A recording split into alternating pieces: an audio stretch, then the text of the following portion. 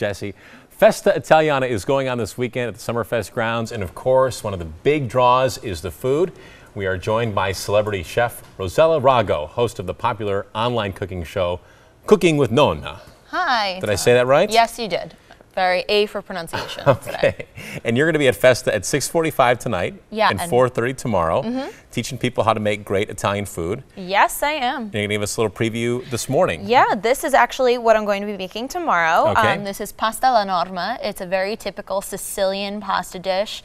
It's said to represent Mount Etna because it has tomatoes and eggplant and ricotta salata. So you have the black from the volcano, the lava, and you have the snow on top of the mountain. So the pasta is going to look like a volcano. It's, you know, somewhat. All right. Somewhat. It's going to taste fantastic. Okay. And this is a red sauce pasta, right? Yeah, red sauce. So you do really, really simple red sauce. You start with a little bit of olive oil in the pan. Okay. And then garlic. All right. Of course. I'm going to let you throw the garlic in there. And you've used fresh garlic here, right? Yeah. Is that the only way to go? With garlic, yes, the only way to go. Okay. Absolutely the only way. Get that all out of there. Make sure. We got all the garlic in the olive oil, and we're cooking. And we're going to get some great smells going. And I'm going to finish cutting up some of our eggplant that we've fried golden brown.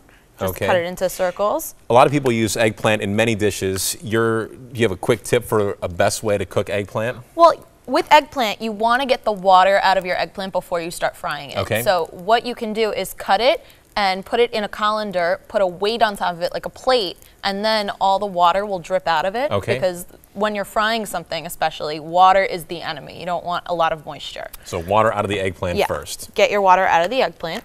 So right now, you smelling the garlic? It smells very garlicky in the studio. Love it. We've got some tomato puree. That's going to make a little noise. Stir that up a little bit. This is more responsibility than I'm usually given with our cooking guests. Yeah, but I trust you. You're my protege today. Okay. And we're going to add some fresh basil. All right. This is where you want to use fresh as well because of the wonderful smell. Just tear it up with your hands.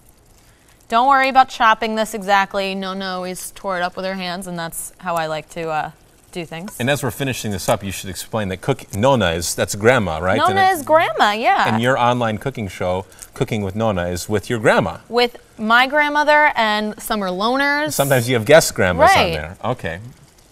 Because there's nothing like cooking from the home country, right? Absolutely not. What I like to emphasize especially is that this is very much the last generation of nonnas. Okay. Once this generation's gone, sadly, they you know, nobody will do things the way they did.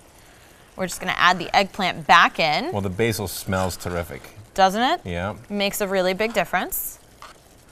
And I'm going to save that one for the top. How long did you fry the eggplant?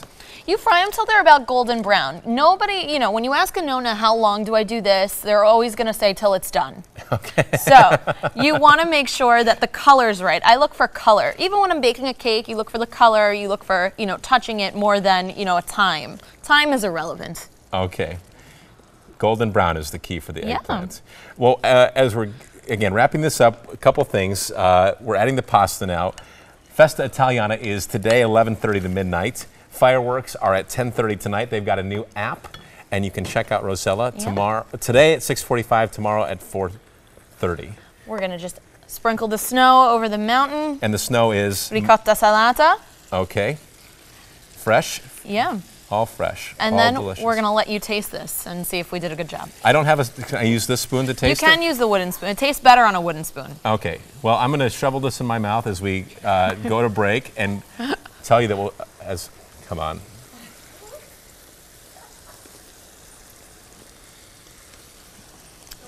How is it? That is delicious. All right, we'll be back after this. Thanks, Rossella. You're welcome.